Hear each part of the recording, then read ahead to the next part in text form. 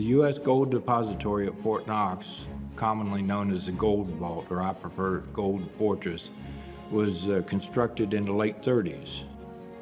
During the 1930s, we were in the Great Depression. President Roosevelt decided the only way to bring the economy out of its situation was for the government to control the money, the manufacturing of the money. In 1933, President Roosevelt signed the Gold Act, which basically made it illegal for people to own gold. People turned in their gold coins and things of that sort, and the government melted them down into gold bars weighing approximately 27.5 pounds. Well, as the 30s rolled on, there was a problem in Europe by the name of Hitler, and they were concerned about our gold reserves, which were kept at New York and Philadelphia, being attacked. So they decided to construct the Gold Vault at Fort Knox because it was 1,000 miles inland from the eastern coast. It was west of the Appalachian Mountains, which at that time was a reasonable barrier. And also it was the home of the new armored force for the United States Army, so they decided that would help protect it. The Gold Vault itself is a 2-story building with a 1-story basement, and is built primarily from poured concrete and steel. There is some granite that was used in the outer plating and so forth. It's really a unique structure. Coming from New York and Philadelphia to Kentucky, the gold was shipped on trains. The gold was actually shipped by U.S. mail. But once it arrived at Fort Knox, the military provided an escort, an armed escort, mind you, from the railroad siding to the Gold Vault itself. At that point, local farmers and other people who were hired by the Treasury Department actually loaded the gold from the trucks into the Gold Vault itself. And believe it or not, the gold shipments were actually advertised in the local newspaper, and you could go down and watch them.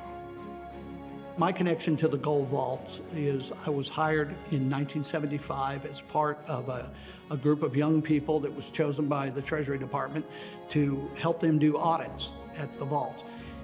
The audits were an outgrowth of a 1974 visit by United States senators and Congress people and the media to the depository in answer to a lot of politicians and pundits saying that there was no gold in the depository.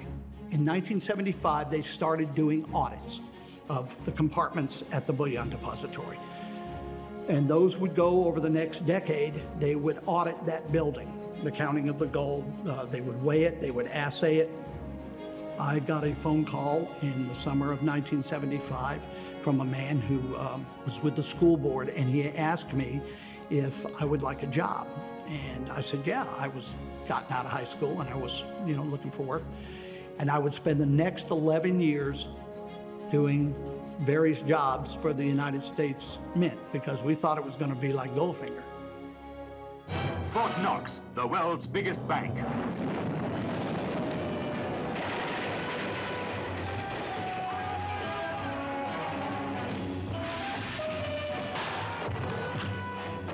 All of us had seen Goldfinger, and so our whole idea of what we were going to be in was what we saw in that movie. Then you realize you're going down into the basement and you're basically in an OD green, typical military facility, and the gold doesn't sparkle and it isn't fancy. It weighs a ton, and you drop one on your hand, you'll break every bone in your hand. So the glamour wears off about bar number 2, and you realize you're not getting to take any of it, So, yeah, it's not Goldfinger. The U.S. Gold Depository at Fort Knox exists to house America's treasures. And initially it started as a depository for gold bullion, and later on has developed into kind of a holding cell for a lot of other things beside bullion.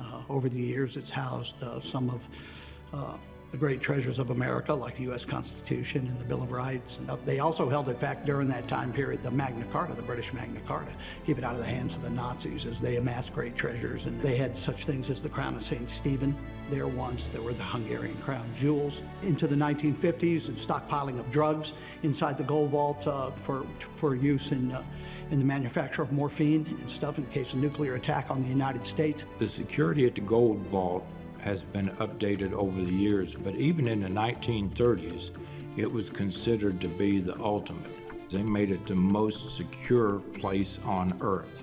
In the earlier days, security at Fort Knox was good, but today, it's almost unbelievable.